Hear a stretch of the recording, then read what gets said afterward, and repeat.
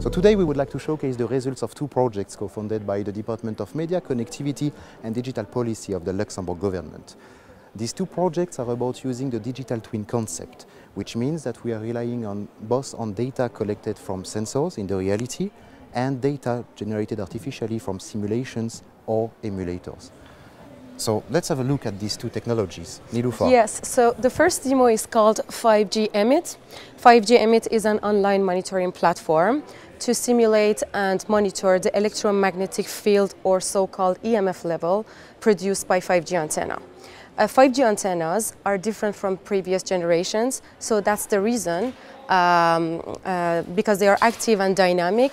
There is a need today for a platform to ensure the compliance with the regulatory framework for these EMF levels. So the aim of this project is to facilitate the deployment, compliance and sustainability of 5G and future generations in Luxembourg.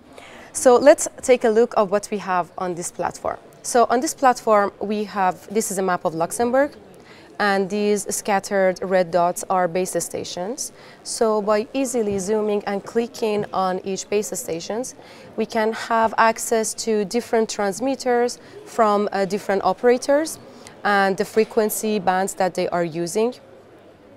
So we also used collected data from several fixed sensors to validate our simulation models. So the first graph that you can see here, the black one, is showing the total EMF value.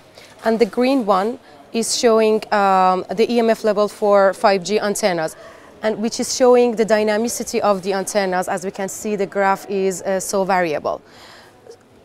Here also the red line, we can see this is the limit which has been established by the government. So as we can see here, this difference, the graphs showing the EMF value are below the limits. Sebastian here, could you please explain more about these fixed sensors? Yes, sure. So basically this monitoring platform, this monitoring and simulation platform obviously relies on digital and, well, let's say numerical models, right? We are training simulation tools behind, we are training quite a lot of artificial intelligence models, and of course we need to rely on data. So all this data is collected currently through sensors. So we have 4 sensors in the project, and our objective is of course to extend the number of sensors in the future. So we would like to open this platform to other stakeholders so that well, the platform can benefit from more measurements and data. And here you can have a look at well, the sensors we have currently. So this is an example of well, a sensor that is made by in collaboration with IMEC. This is made by IMEC. And here you can see, for instance, in real time, a data collection done with another sensor. So voila, this was the first demo, and now I would invite you, Niloufar, to present the results of the second project. Yet another interesting project called 5G Planet. 5G Planet is a platform to demonstrate the capabilities of 5G to the general public. What we are offering is testing before investing. So using different simulators, emulators and physical sensors and elements, people can have a better understanding of what this technology is. By using the emulators, we can reproduce a 5G network in a laboratory, and we can also simulate in a small-scale scenario the potential of 5G for an application like connected mobility.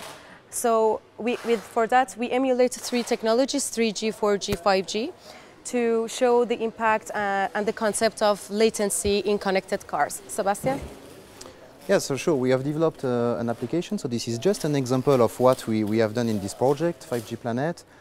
In this scenario, indeed, we are demonstrating what is connected mobility, what can be the benefits of connected mobility used together with 5G. And what you can see here through this application, well, we are relying on a 5G network to do that. When I'm pushing this button, it's super reactive. You know, there is no latency on experience on the car. So basically, there is no delay between the time when I push the button and the time when the control is received on the car. But of course, if I use a 3G network, for instance, so this is an emulation now, there is a delay. And this delay, well, can basically lead to an accident. So this is really what we try to showcase in that kind of project. We try to use very visual demonstrations, very visual things to explain to a very large public what is 5G, what is the interest of connected mobility, and then to explain the concept of latency, for instance. So we are doing that today for 5G. We would like to do the same tomorrow for advanced connectivity solutions like 5G+, like 6G. We're already working on that. So the wheels are in motion.